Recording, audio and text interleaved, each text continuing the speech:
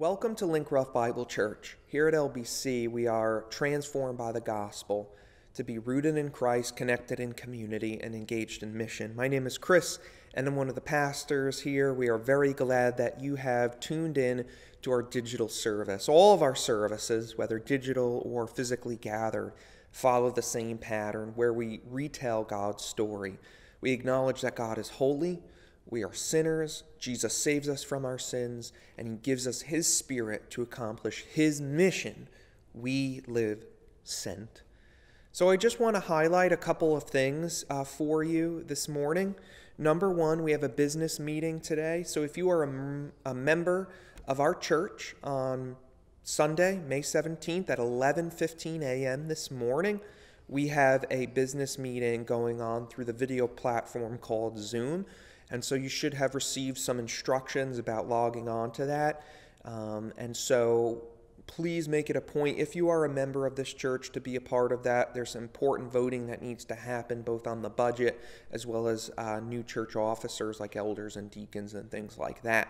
So please make that a point. Also, today, from 1 to 3 p.m. here at the church, we have a drive-in food drive. I know that some of you may be wondering, because Governor Murphy has relaxed some of the restrictions, that churches are now able to host drive-in services. Is that something that LBC is going to do? And the short answer is we don't know yet, because we just need some time to think through all the implications there. But we do have a drive-in service of sorts, our food drive today. And so buy food, serve the community, drive in, drop it off. We'll have a couple of pickups that you can just drop the stuff right in the bed there. And so from 1 to 3 p.m., pick up your food and bring it by the church, drop it off to support lunch break, which is giving many, many meals to those who need it in this difficult time. Also, if you want to stay connected with us, one of the best ways is to sign up for our 3 Things at LBC weekly emails. So if you're watching this on the website, scroll all the way down to the bottom and you can input your name and your email, sign up there. We send out weekly informational emails about what's happening here at the church and other things going on, usually Wednesday or Thursday, so you can sign up for that. But like I mentioned, all of our services begin with acknowledging that God is holy. And so we want to begin with Scripture, with a call to worship, an invitation to see God as he really is. So hear this from Galatians chapter 1. Grace to you and peace from God our Father and the Lord Jesus Christ, who gave himself for our sins so that he might rescue us from this present evil age, according to the will of our God and Father, to whom be the glory forevermore. Amen. Please join me in this prayer of confession. God of peace, forgive us for our anxiety-filled lives. Though our needs have always been met, we fear losing of what we already have, and we do not trust you to provide us with money, jobs, spouses, or other things that we need. Many of us are already anxious about tomorrow with its needs that we do not see. We live in constant fear that you do not really care for us and that our sin will cause you to abandon us.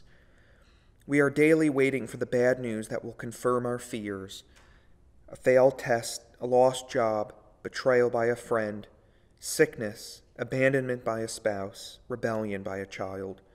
Instead of seeking first your kingdom and your righteousness, we have fixed our eyes on our own health, safety, comfort, and status. Yet you showed your deep love for us, Father, by sending your Son to earn your favor in our place. Jesus sought your kingdom and your righteousness above all things, even to the point of dying on the cross for the very sins that we confess to you today.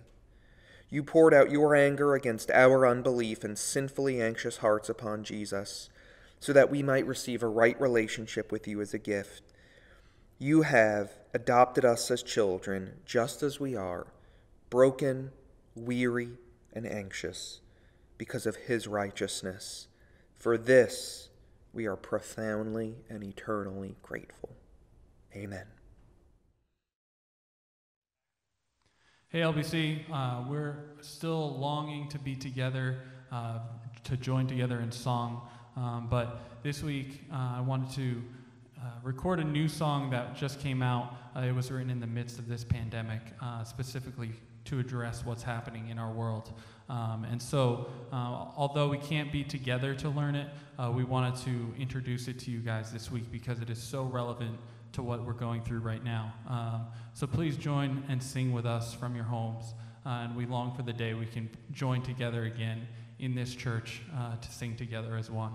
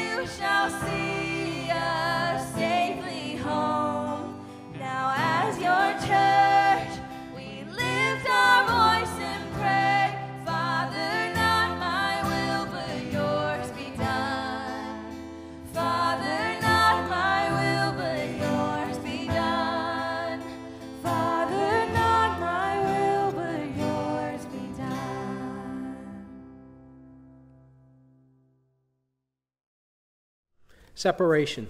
The Apostle Paul was no stranger to being separated from the churches that he planted. In fact, that's the backdrop of the entire letter of 1 Thessalonians that we've been going through in our Sunday morning service. And in fact, many of his letters, he experiences that same sense of separation. In the letter that he wrote to the Philippian church, he was in prison and separated from them. And so he wrote these words to them in Philippians chapter 1. For God is my witness, how greatly I long for you all with the affection of Jesus Christ. And this I pray, that your love may abound still more and more in knowledge and all discernment, that you may approve the things that are excellent, and that you may be sincere and without offense till the day of Jesus Christ. Paul's heart was to be with the people of God and to encourage their faith and to spur them on toward love and good deeds. And in our current situation, we wrestle with that same sense of separation. And so our response, like Paul's, is to pray that we are united, to pray that we would be able to regather, and to pray that in our separation, that our faith and its outworking through love would flourish in spite of it. And so with this in mind, would you draw near with me to God as we pray? Father, we come to you again this morning in an uncertain time of separation. We don't know how long it will last, and we are feeling its effects growing in us. We are feeling impatient, frustrated, isolated. The fears and the doubts are emerging in our hearts. So we pray, guard us from these things. Enable us to continue to wait well by standing firm in our faith. Make us immovable in Jesus Christ. And so we ask that you would fill us powerfully with your Spirit today. Allow us to know and experience the reality of your presence with us, especially as we gather online for worship. We know that apart from you, we can do nothing. And so by the power of your Spirit in us, allow us to wait patiently, knowing that all things are in your hands and we can trust you with our souls. Teach us the depth of the riches of the gospel of Jesus Christ, and through the gospel, quiet our fears, ease our minds, stir our hearts to long for and to love well our brothers and sisters in the faith. Create in us hearts that love our neighbors. Create in us a desire to move boldly into their lives, to meet needs and to share Christ. And pray that we would bear much fruit in this work, especially in this season. But we long to regather this morning. And so we ask that you would move to bring that about quickly. And we thank you that things seem to be headed in that direction. And so we pray for our governing authorities that you have placed over us. We ask that you would give them wisdom to relax the restrictions in a safe and timely way, that you would grant them integrity to do this well and to do it with right motives. We pray for the leadership of this church, for the elders, the deacons, the staff, for the many ministry leaders who are laboring to love well in this situation. We pray for clarity in our thinking and wisdom to lead well in this time. Give us insight and guidance to make good decisions toward regathering safely, and guard us from the schemes of the evil one who seeks to hinder us in this process, seeks to lead us astray and to divide us. In Christ we know he is defeated and powerless, so give us eyes to see that we can overcome because Jesus has already overcome. We pray for our faith. We pray especially for those who are feeling most isolated, those who feel disconnected. I think of the elderly, the ill, the shut-ins, those who are struggling to stay rooted in Christ because they cannot or are not connecting with their church family. Guard them against the enemy who tempts us to stray, who entices us to walk after the world. Fill us with your Spirit, through whom we can remain united with you and with one another, and teach us to love well. Make us aware of the needs around us, especially those whose faith is wavering, and move us to reach out and encourage them in their faith, to establish them firmly in the gospel, that they can stand rooted in Christ and immovable. And now, Lord, as Dan comes to preach, I pray you would fill him with your Spirit as well. Give him clarity in his mind, sincerity in his heart. Give him power in his words. Speak through him this morning. We ask that you would open our hearts as we receive your word, to allow it in, to allow it to have its way in us, transforming us into the very image of Jesus Christ. And it's in his name we pray. Amen. But now that Timothy has come to us from you, and brought us good news of your faith and love, and that you always have good remembrance of us, greatly desiring to see us, as we also to see you. Therefore, brethren, in all our affliction and distress, we were comforted concerning you by your faith. For now we live if you stand fast in the Lord. For what thanks can we render to God for you, for all the joy with which we rejoice for your sake before our God, night and day praying exceedingly that we may see your face and perfect what is lacking in your faith. Now may our God and Father himself and our Lord Jesus Christ direct our way to you. And may the Lord make you increase and abound in love to one another and to all, just as we do to you, so that he may establish your hearts blameless in holiness before our God and Father, at the coming of our Lord Jesus Christ with all his saints.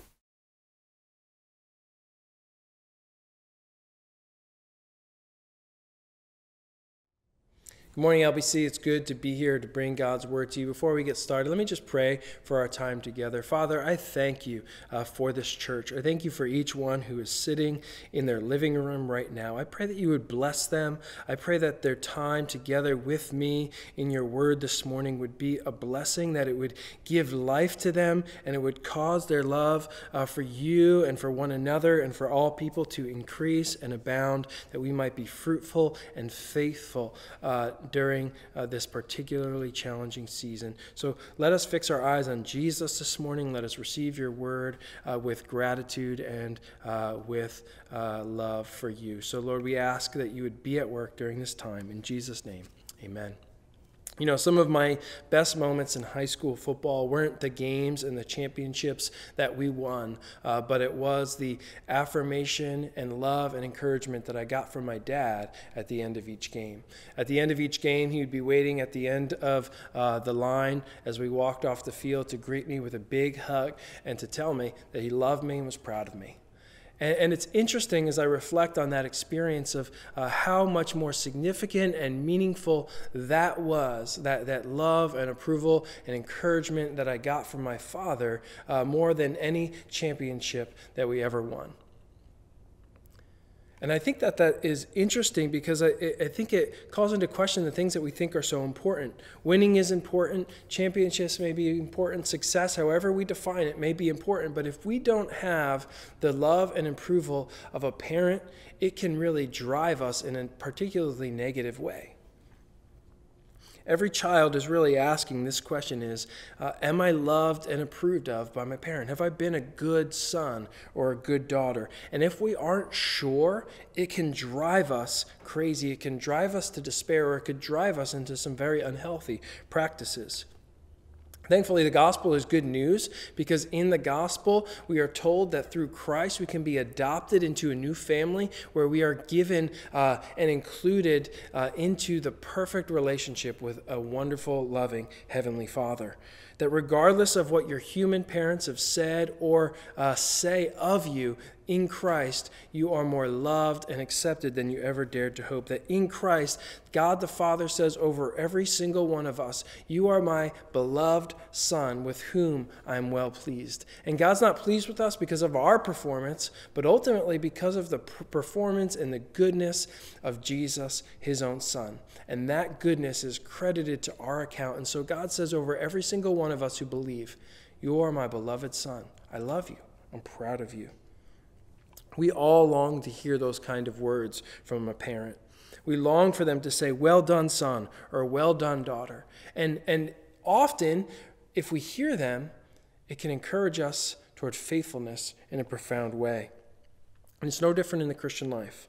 Over the last several weeks, we've been looking at and exploring this concept of spiritual parenting as it's related to discipleship, because in many ways, Paul was a spiritual parent to the Thessalonian Christians. And as we've been looking through this letter, we've seen the way that Paul has modeled what it looks like to be a spiritual parent. He models what the love of the Heavenly Father looks like for those of us who are his children. And so Paul has been modeling that for us in the last couple of weeks. We've seen that through this letter, and we see it again this morning, that Paul models what a good, faithful spiritual parent looks like. And this morning we'll see that spiritual parents speak words of life and they pray words of life. They speak words of life and they pray words of life. And so, of course, there's many dimensions to parenting, but in this text we see just another glimpse of what spiritual parenting looks like. And we can get at that by asking these two basic questions. What do spiritual parents say? And what do spiritual parents pray? What do they say and what do they pray? Sometimes in parenting or in life, we just don't know what to say or what to pray for someone. And in this text, even though we see our own weaknesses and inadequacies, even though we feel the weight of just not knowing what to say or knowing what to pray, Paul shows us or models for us what good, faithful spiritual parents do in what they say and in what they pray for their spiritual children. So let's look at the text. The first question about spiritual parenting is what do they say? What does Paul say to his spiritual children? Look with me at verse 6. But now that Timothy has come to us from you and has brought us good news of your faith and love and has reported that you always remember us kindly and long to see us as we long to see you. For this reason, brothers, in all our distress and affliction, we have been comforted about you through your own faith. For now we live, if you are standing fast in the Lord. For what thanksgiving can we return to God for you? For all of the joy we feel for your sake before our God, as we pray earnestly night and day that we may see you face to face and supply what is lacking in your faith. So if you remember last week, Paul was expressing his deep anguish and his concern that they would not be moved by the afflictions that they were experiencing. He was concerned that perhaps Satan had tempted them and would draw them away, and their labor in the Lord, in their lives, their investment in their lives would be in vain. And now Timothy, who had been sent to them, now comes back and he gives them good news. He gives them good news about their faith and love. In other words, that they are continuing to be faithful, that they had not been moved by these afflictions. And Paul takes great encouragement and comfort from that. And so the first thing he says to them, we see in verse 8, for now we live if you are standing fast in the Lord. He says, in other words, we live if you live. If you haven't been moved, we live, we're alive. In other words, he literally says, or it means literally, now we can breathe again. Now we can take a sigh of relief. It's okay. We know you're okay, so we're okay. In other words, it's like Paul's been holding his breath this whole time out of loving concern for them. Like the way that we feel when we're watching a tense scene in a movie, and after it ends, we realize, like, oh, I've been holding my breath the whole time. I imagine that in many ways that this was how my dad felt when he was watching games on the edge of his seat, as he was so invested in my life that my performance that he was on the edge of his seat holding his breath, as it were. Actually, I don't think he was holding his breath at all. I know he wasn't. He was yelling at the refs, and he was notorious for doing that. But in a matter of speaking, he was holding his breath in hopeful anticipation because his life was connected to my life. And that's true for any spiritual parent, whether it's a piano recital or a speech that they're giving as parents. We sort of hold our breath in anticipation because we're so invested in the performance of our children. And this is the heart that Paul's expressing here. He's saying, look, our well-being is tied up with your well-being. If you're not doing well, I'm not doing well. Because the lives of parents, spiritual or physical, are inextricably tied up or linked together with their lives of their children. And rightly so, because when we're in Christ together, our lives, spiritually speaking, are linked together. And so emotionally speaking, we ought to feel the sort of things for our brothers and sisters in Christ, for our spiritual children, the way that Paul is expressing here about parenting. So notice that Paul's concern, though, isn't for their physical well-being. He wasn't relieved to know that they weren't suffering. They were. He was relieved to know that despite their suffering, they were still spiritually healthy, that they were standing fast in the Lord. Another way we might say it is that they were standing on their own 2 feet. My daughter Selah is just trying to figure out the cruising thing right now and standing up, and she's super wobbly. She can't stand on her own because she's an infant. But Paul says we're grateful, we're relieved because you're not an infant. You're not wobbling, you're not vulnerable, but you're standing fast in the Lord. They had not been moved by the afflictions that they were experiencing. And this is what the heart of a spiritual parent is. And so, pastorally speaking, I want to just keep putting this metaphor of spiritual parenting out there for you, because that's the goal, right? The goal is maturity in Christ. And this is why Paul says to the Colossian believers that we want to present everyone. We make it our aim to present everyone mature in Christ. In other words, we want everyone to be spiritual parents. Disciples make disciples. They reproduce their lives into the lives of spiritual spiritual children who can grow up to be able to make more disciples. That's the goal. And so we all ought to aspire to be spiritual parents, as it were, to be the kind of people who invest our lives or reproduce our lives in the lives of others, that they would be faithful followers of Jesus as well. That's what we're striving for. Spiritual parents invest their lives in the lives of others, and they feel what their children feel. In a very real way, we ought to feel the pain and the hardship. In other words, we ought to be so invested in the lives of other Christian believers and in their well-being that it actually scares us, that it grieves us, that it's like we're holding our breath. And when they succeed, when they're doing well, when they're faithful, it should be like we can breathe again. And that's what Paul is expressing here. The second thing that he's really saying to them is that we give thanks to God for you. Look at the next verse. For what thanksgiving can we return to God for you, for all of the joy we feel for your sake before our God? Paul says, I don't just share your life, but I also share your joy. One of my spiritual dads, because the cool thing in the kingdom of God is you can have more than one dad or more than one mom. And so one of my spiritual dads, a mentor of mine, he used to say when I shared a victory or a success or just something that God was teaching me, he would say, Dan, you make me smile. In other words, I'm proud of you in Christ. I am so grateful to God for how you're doing that you make me smile. And this is what Paul is saying, is we give thanks to God on your behalf. You make us feel joy. Your joy is our joy. And if that's how Paul feels as a spiritual parent for his spiritual children, how much more does our Heavenly Father feel that toward us in Christ? If the Father says of the Son, this is my beloved Son in whom I'm well pleased. If the look on God's face toward his own Son is a big smile because he's proud of his Son, then that's the look that he has towards you. A lot of people tend to think that God is disappointed with them because of their failures. But if you're a Christian, if you put your faith in Jesus and banked your confidence on his life for your life, then his life becomes your life. And so when God looks at you, he looks at you with a big smile, spiritually speaking. He looks at you and says, you are my son, you are my daughter, and I'm well pleased with you. I delight in you. And this is what Paul is saying to the Thessalonian believers. He's encouraging them to stay faithful. Encouragement is one of the best motivations for faithfulness. And so Paul is blessing them with these words of life. He's pumping them full of courage, right? Like encouragement means to put courage into someone, right? And so he's pumping them full of these words of life and these words of blessing. And he's saying, we're smiling at you. We're giving thanks to God for you. So keep at it. Stay faithful. And so I wonder, can we be the kind of people who encourage one another with these sort of words to say, I'm giving thanks to God for you. I'm rejoicing with you. I'm sharing with your joy. But in order to do that, we have to be invested in one another's lives to the degree that we actually know what one another's joys are. We have to know what one another's successes, spiritually speaking, are so that we can rejoice and give thanks to God for one another. So Paul says, we get life from your life. We give thanks to God for you, and we also want more for you.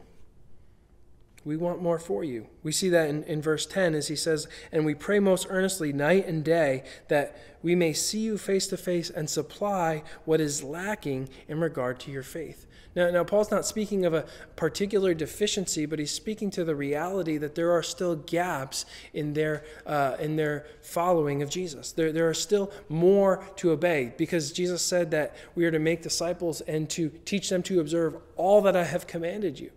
There's so many ways in which the lordship of Christ still has yet to come to bear on our lives. And Paul says, as a good spiritual parent, you're doing great, but I see more for you. I want more for you. I don't want more from you, right? Like we say it all the time at a church. We don't want more from you. We want more for you, which is why we're continuing to invite you into more, because we want more of Christ for you. And that's what Paul is saying to the Thessalonians. We see more for you. There's so much more for you to know and grow up into Christ. And so we want to get there to help fill in the gaps for you. Spiritual parents help fill in what is lacking for their spiritual children. In other words, they help them to become more like Jesus. A couple of years ago, there was a student who came to campus, and she was already, in many respects, a spiritual rock star. Like, she was crushing it. She was serving in church. She was faithful. She read her Bible every day. She was committed to pray. She had a concern for people who were vulnerable and broken. She was thinking in that way. But when she came to campus, she really never had any significant experience in evangelism, in making disciples, in leading other Christians. And so there were gaps in her life, spiritually speaking. She would have looked fine. She would have been faithful, but spiritually speaking, she was still yet a young adult. And so seeing that, I invited her into more. I recognized there's still gaps. There's still more for you to know, and gave her opportunity to begin to serve, coming alongside her like a spiritual parent and say, have you considered this? How about this person? What would that look like? And through that experience, she began to blossom in even greater ways than she already was. She began to grow up into greater maturity into Christ. She became instrumental in leading another student to faith, and she began to disciple some other college students. And she would still say today that I didn't know it at the time, but there were still gaps in my faith. And you helped me to see what those were so that I could grow up into greater maturity. And I give thanks to God because of his work, just to be able to play a small part in her life at that time to help her to grow up into maturity in Christ. That's what spiritual parents do. They help fill in the gaps, and they release disciples to be disciple makers. And if we don't recognize or have someone point those out in our lives to help us follow Jesus, then rather than continuing to grow up into maturity in Christ, our growth gets stunted and we stagnate and have a stale faith, and we stay in the same stage of maturity for the rest of our lives. And so as church leaders, we feel a bit the way that Paul does when we hear stories about how you are doing, because our lives are linked with your lives. Our well-being is connected to your well-being. And so it's a great joy when we hear people saying things like, I've lost my job, but it's been so great because I've have so much more time now to spend with the Lord, and God has been teaching me so much as I'm reading my Bible and engaging in prayer and in Bible study. When I hear things like that, it's like I can breathe again, like, sigh of relief, you're doing well. Or when I hear someone say, man, it's been hard to work at home, but I have all of this extra time, and I'm just grateful for this God-given opportunity to invest my life in the life of my kids in a renewed way. And now I'm teaching my kids and reading the Bible with them and praying with them in a way like I wasn't before, and I give thanks to God for that. And I do too. I give thanks to God when I hear those sorts of stories of faithfulness, because my life is linked with your life. That's the calling that God has given me, and not just me, but the elders and pastors. Right? And so that's true for where we are, and we give thanks to God for us. But I also long to be with you so that I can continue to help to fill in the spiritual gaps and to supply what's lacking. We want to help you mature in Jesus. And so this is one thing I just want to encourage us all to be about as we think about what Paul is saying as a spiritual parent to his spiritual kids, to plead with us to be the kind of people who help others to follow Jesus. That's what discipling is. It's helping others follow Jesus. And so I want to encourage you to find one person that you can help fill in the gaps, that you can help grow up into maturity in Christ. And maybe by God's grace, the Holy Spirit's putting someone on your mind right now. I want to encourage you to take a step and reach out to that person this week, to think through how can you help them grow up into maturity in Christ. And remembering that maturity is not about telling them all of the answers you know. It's about coming alongside them and helping them where they are to take the next step in following Jesus, helping them to imitate Christ. Every one of my 4 kids, by the way, four kids, I don't know if that joke will ever get old, but I'm glad that there are people who love me enough to make fun of me and mock me and laugh at me and with me, hopefully, not at me. But I do have 4 kids, and the interesting thing about each of those 4 kids is that they're all at a different stage of maturity, right? They all need something different for each stage that they're in. And it is that same way, spiritually speaking. There are stages of maturity in Christ as well. And so we all need different things. For example, little baby Christians, infants, literally need to know what the boundaries are. You can go this far, you can't go this far. This is what God says, do this, don't do this. This is what the life of Jesus looks like. Spiritual children need a little bit more investment, and they need to be connected to God, to one another, and to their purpose in life. They need to be shown that this is what it looks like to follow Jesus, and we're helping you to get there. Spiritual young adults, though, begin to think not just of themselves, but they begin to think of others. And so they need to be mentored and trained and equipped and given opportunities to be able to serve and to leverage their gifts and callings for others as they work towards the ultimate final stage of spiritual maturity, of spiritual parenting, where then you're released to make disciples. And so wherever someone is, if you're a spiritual parent, you want to be the kind of person who's helping people in each stage move on towards greater Christ-likeness. As spiritual parents, we fill in the gaps. We don't cause people to grow, but we facilitate growth by helping fill in what's lacking in regard to people's faith, helping people go deeper into the gospel, to go deeper into what it looks like to actually apply Christ and his life in the areas where I work, live, and play. And so what might that look like for you? How might you help fill in the gaps for someone? Or maybe you recognize, I'm not a spiritual parent at all. I'm actually still a spiritual child. And maybe the best thing that you can do right now is ask someone that you trust from the church to say, where are my gaps? A lot of times we don't want to know the answer to that because it can be painful. But the best thing in order for us to grow is to invite that sort of feedback to say, what are the gaps you see in my life? Where are my blind spots? How do you see that I need to grow? And ask that person to help you to do it. So for you, it might look like making a phone call to someone this week or doing a socially distant visit if your conscience allows. And one thing I would encourage you to do is just take that study guide, the 1 Thessalonians study guide, print it out, take it with you, and just ask those questions. We're all in 1 Thessalonians together. We all are seeking to be faithful together. So help someone else follow Jesus and just talk about the word together. As pastors, we've been talking about the most important thing that we can do right now is draw near to the Lord. And to do that together. There's a lot that's unknown. There's a lot that we're not sure about what to do. But God is here, and he's here with us, and he's inviting us into deeper relationship with him. And so we draw near to one another. We draw near to the Lord, and we do that together. So take out the study guide, do that with someone, ask the questions, talk about the Lord, and pray together. That's what it looks like to help someone follow Jesus. So spiritual parents speak words of life. They speak words of blessing. Our lives are linked to you. We give thanks to God for you. We want more for you. But spiritual parents also pray for their spiritual children. And we see Paul turn his attention to pray for his spiritual children in verses 9 through 13. And so the second question we'll ask this morning is, what do spiritual parents pray? Maybe you've heard the expression, well, all we can do is pray. And when people say that, maybe you've said it, I've said it, when people say that, there's sort of a resignation that I've done everything I can, now all the rest is up to God. It's kind of like the Hail Mary pass or prayer where we're just throwing it up and saying, maybe God will do something with this.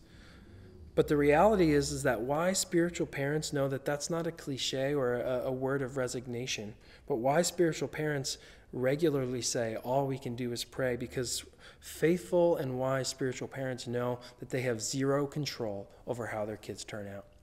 Now, of course, we can create an environment that would stimulate faithfulness, right? That's healthy and nurturing. Of course, we can do that. But at the end of the day, no matter what we do, we have no control over how our kids turn out. And that's true spiritually or physically. We have zero control. And why spiritual parents know that it is all the grace of God. And so spiritual parents who are faithful and wise are desperate people. They're people who are desperate to see God's work and God's grace in the lives of their spiritual children. And so they pray. And in that way, prayer really mirrors the gospel, doesn't it? It's an expression of dependence and helplessness, of leaning in and trusting that apart from God's grace, I can't do anything. And so as spiritual parents, we pray our hearts out for our spiritual kids. Paul is separated by distance, and so as a faithful spiritual parent, he prays for our kids, and we should pay attention to what he prays, and also by inference what he doesn't pray. Verse 11, now may our God and Father himself and our Lord Jesus direct our way to you, and may the Lord make you increase and abound in love for one another and for all, as we do for you, so that he may establish your hearts blameless in holiness before our God and Father at the coming of our Lord Jesus Christ. Paul's saying essentially this, look, we really want to get to you. We're asking and we're turning our wish into a prayer that God would get us there. And we're going to trust that God can make a way when there seems to be no way. But we're also going to trust that God knows and does what's best. And so he prays, trusting God's providence, but he prays specifically for them that their love would increase and abound for one another and for all people. And he prays that for that reason, to the end, that they would be faultless and blameless, that they would be holy in their devotion to the Lord, because Jesus is coming back. And so he prays these things. And I think it's interesting that of all of the things he could pray for, this is what he does pray for. He prays that they would have big love for one another and big love for their neighbor, for the world. And the reason that he does this is because the mark of their holiness, or the badge of their maturity in Christ, of their devotion to Christ, the evidence of what that is the extent of their love for one another and for the world. Not only that, but at the end of the day, Paul prays for this because that's all that's really going to matter. He wants to help fill in the gaps, but he knows that even more important than his coming to them to do that is that Jesus is coming again. And because Jesus is coming again, he prays for the only thing that's really going to matter. Jesus is coming again. He's going to establish his kingdom that's going to reign forever. He's coming with his saints. He's going to establish his kingdom here on the earth. That's going to happen. And so Paul prays for the one thing that's going to last forever. Not their safety, not their physical well-being, not the avoidance of suffering, but for their growing and increasing love, because love will last forever. And I think it's interesting that during this time of lockdown, as we have been locked away, so to speak, from being able to be together and do church as we're typically used to doing it, that all that is left is simply the opportunity to be the church. All is stripped down. And so the thing that Paul prays, I think, is the thing that's most necessary for us as a church, is to say, what does it look like for us to love one another and to love our neighbor? It's really that simple. Jesus said to his disciples, a new commandment I give to you, right? He's washing their feet. A new commandment I give to you, that you are to love one another. Just as I have loved you, so also you are to love one another. By this, by your love for one another, by this, all people will know that you are my disciples, if you have love for one another. And so at the end of the day, when Christ returns, our faithfulness as a church will be measured in large respect by the quality and the quantity of our love for each other and for our love for the world. So as I thought about that this week, I thought, man, that is so brilliant what Paul does in his prayer for a spiritual truth. Of all of the things he could pray, he prays for this, because no matter how faithful you are, no matter how well you're doing spiritually speaking, there is always room to grow in your love for the family of God and for your neighbor. Because there are always still areas of our life where selfishness has its way. Because here's the truth, right? Love for other people is not natural. The natural thing is that we love ourselves. I'm naturally selfish. In fact, I have 9 weeks now of quantifiable, verifiable evidence that I am a deeply selfish person. I naturally love myself. That's why Tim Keller says that the greatest enemy to your marriage is not any external circumstances, but it's your own selfishness.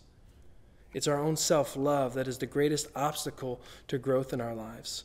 The greatest problem in your life is always your sin. It's always your own selfishness. It's always that I want to be king of my own life and have my own way. And so there's always room to grow in love. Love may be the natural thing in my sinful condition. Love for self is the natural thing in my sinful condition. But the inevitable outcome of being transformed by the gospel is love for others. Children are naturally self-centered. That's why we call toddlers me monsters, right? Everything is about me. The world, they think, revolves around them, because that's the level of their maturity. And my goal as a parent is to convince my kids that the world doesn't revolve around you, it revolves around me. Maybe at least that's how I act, what I display to them. But what I actually want to communicate to my kids is not that the world revolves around me, and it certainly doesn't revolve around them, but true love for one another, the true way to live and flourish, is to love one another more than yourself, to give up your life for others, because that's what Christ has done for us. And so even as Christians, saved by God's grace, we're still naturally selfish. And unless the love of Jesus takes hold deeply of our hearts, we'll continue to be selfish. We'll continue to think of ourselves first. We'll continue to love ourselves more than others. We'll continue to be concerned about our own needs being met. But Paul, as a good spiritual parent, doesn't want his kids to stay in their state of immaturity, so he prays that their love would increase and abound. And the only way he knows, the only way that is going to happen is if God produces his love in us. And God produces his love in us by growing us in our awareness of our sin and in our awareness of his great love for us. It's hard to see our selfishness, but we ought to see, and we should be seeing, that we are more selfish and sinful than we ever want to admit. But the good news of the gospel is that in Christ, I am and can be more loved than I ever dared to hope. And so we only can begin to love one another when we begin to look more readily and consistently at Jesus. Robert Murray McCheyne, the old Puritan, said that for every one look at ourselves, we ought to take 10 looks off and away to Christ. And so what we need to see if we are to increase in a love and abound for one another and for the world is to see how much Christ loved us, to see that Jesus laid down his life for us, that he died for us while we were still sinners. That's what God's love is, the way that God's love is demonstrated. And there is no greater love than this, Jesus says, than that one would lay down his life for his friends. The Apostle John in 1 John 3 says, "By this we know love." This is what love looks like, that he laid down his life for us. And so we also ought to lay down our lives for the brothers. But if anyone has the world's good and yet sees his brother in need, yet closes his heart against him, how does God's love abide in him? Little children, let us not love in word or talk, but in deed or truth. I love that. But what he says is that we know what love is because Christ laid down his life for us. But the natural result of really knowing that, of believing that Christ laid down his life for us, is that we also lay down our lives for the brothers. And that's why Paul is such a great spiritual parent, because he prays for their love to increase and abound, knowing that their love can't increase and abound for others unless they are being changed by God's love for them in Christ. We don't naturally love others, and so apart from God causing our love to abound by causing us to become more aware of God's love for us in Christ, we will not grow up into faithfulness. We will not grow up into being the kind of church that impacts the world because of our increasing and abounding love. And so the only way we can become a more loving church is by drawing near to the one who first loved us. One of the things that I learned from my own mom was the benefit of praying scripture for your kids. She faithfully prayed actual scripture verses for us as kids, and she would let us know what they are. And so I've put that into practice in my own life. It's a great practice. But one of the things that I've been wondering as I've been considering this text this week is, what would happen, what would it be like if we actually prayed these words, the words of Paul for the Thessalonians, for one another as a church? What if we prayed that God would cause our love to increase and abound for one another, as the family of God, and for all people, the world around us? What would happen? I think that we're doing great as a church, but there's always room to grow. So I want to invite us to pray this together, to pray this for one another. And when I think about that, I think about, man, what could happen if we prayed that we would have an increasing and abounding love for one another? I think that one of the things that's so interesting right now is, right now we have no programs as a church. All that's left for this time and this season is people. There's no programs, there's only people left. We just have to be the church. And one of our core identities as a church is that we are family. And so as a result of the gospel, we ought to love one another like family. And so here's what I want to challenge you to think about. How can you love your brothers and sisters in Christ in this church family like their family? How can you and I lay down our lives for our brothers and sisters? I hear just such encouraging stories of church members who are writing handwritten letters to other members in the church and notes of encouragement, or dropping groceries or just gifts off on their porch, or doing socially distance and just stopping by in the driveway and just letting people know that they're loved and that they're praying for them, or actually calling someone up on the phone. Man, like we asked you guys for each one to call one, and every time I talk to someone else has already talked to them. Each one is calling one, and praise God for that. That's how we encourage one another. That's how we draw near to the Lord together. We encourage one another, and we pray for one another, and we love one another as God has loved us. And so here's the challenge. Or maybe you're thinking, hey, no one's called me. No one's done any of that for me. Well, I want more for you, and I want to invite you into that. So be the kind of person who demonstrates out of response to God's love for you, that same kind of love for others in the family of God. How can you lay down your life or your desires to have your needs met in order to love one another well? This is what Paul says maturity looks like, and this is what he's praying for the church. And this is what we're praying for you, that you would have an increasing and abounding love for one another. But he also prays that we'd have an increasing and abounding love for all people. And I think that's like way more challenging, because our church family, there may be some people who are hard to love, but there's actually people that we like.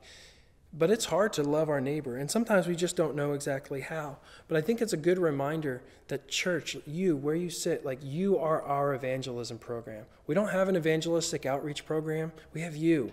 We have me. We are God's evangelism program. And God has placed us where he's placed us very purposely. We're not just family. The gospel doesn't just make us family, but it also makes us ambassadors. And the beauty of God's plan for the world is that he has made you his ambassador, and it's through you that he makes his appeal to the world to be reconciled to God. And so think about it. God has placed you very purposefully and intentionally in the family that you are, in the home that you're in. Wherever you sit right now, God has put you there. And he has put that home, not just you in that home, but he's put that home in a particular community, in a neighborhood or apartment complex. He has put you there as an ambassador for him to speak words of life, pray words of life for your community, to show love for all people. And so what would that look like for you? What might God be challenging you or inviting you into? One thing you can do, all of us can do this. We're going for walks. Just walk through your neighborhood and pray for each house that you pass. Pray that God would bless that house. And if somebody walks out and says, "What are you doing?" Tell them that you're praying, that God would bless them, and ask if you can be more specific.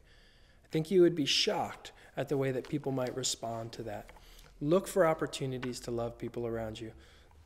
One of the things I've been just encouraged about my kids being excited about is we have a neighbor across the street who's pretty elderly. We met her Christmas caroling this last year, and just have a heart to care for her. And so we saw her struggling down her stairs to get her newspaper each morning. And so now, just as a small act of love and faithfulness, the kids run across the street and put the newspaper in her mailbox so that she doesn't have to struggle down the stairs.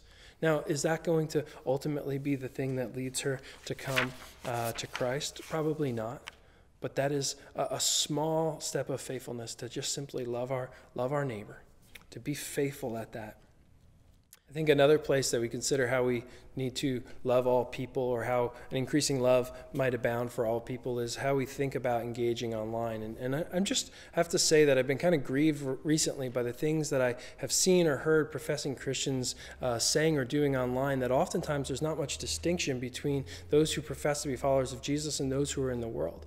And I think it's just good to be reminded that what we say, we need to be so careful about what we're posting online. And is what we say demonstrating the love of Christ, or is it demonstrating the love of the world? I think that sometimes we can be prone to think that the law of love and the lordship of Christ don't apply to what we post online. So be careful what we're posting or sharing online, because we want to be the kind of people who are demonstrating the love of Christ, not just in our engagement in our neighborhoods, but in our engagement online as well. Let me close with sharing this story. I had a proud moment recently. I think the way that spiritual parents would feel toward their kids. It was Emily's birthday recently, and some of the church family decided, and since they couldn't throw her a birthday party, they would throw her a birthday parade instead. And so they got together and created a caravan of minivans and SUVs, and they let the kids lead the way down the neighborhood, and they created no small disturbance in our neighborhood, honking horns, and then they parked their cars in front of our house. My neighbor think something crazy is happening. There's people with party hats hanging out windows and yelling and signs, and they're like, what is going on? Like, well, these are my church friends.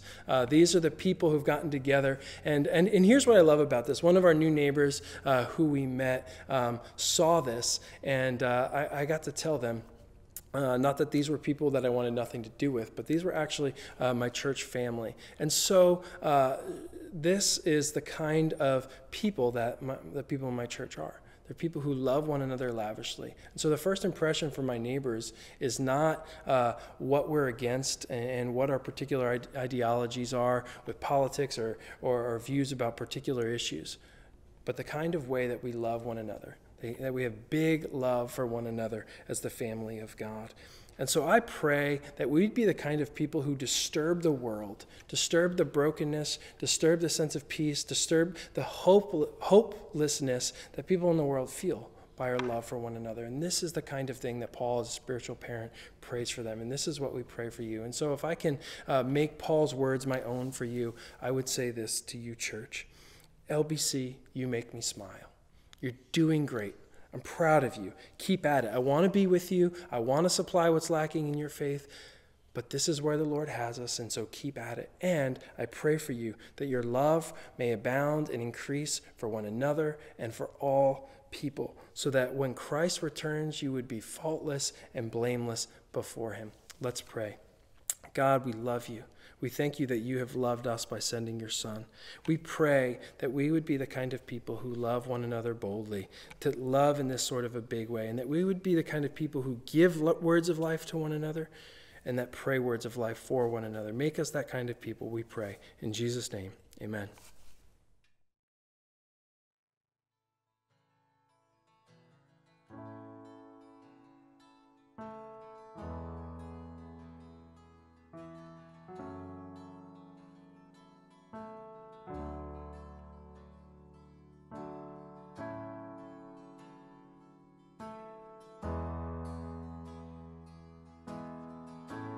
Sing, I cast my mind.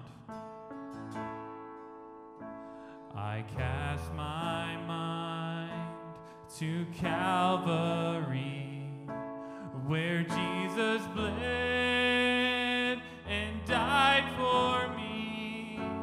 I see his wounds, his hands, his feet, my Savior on that cursed tree.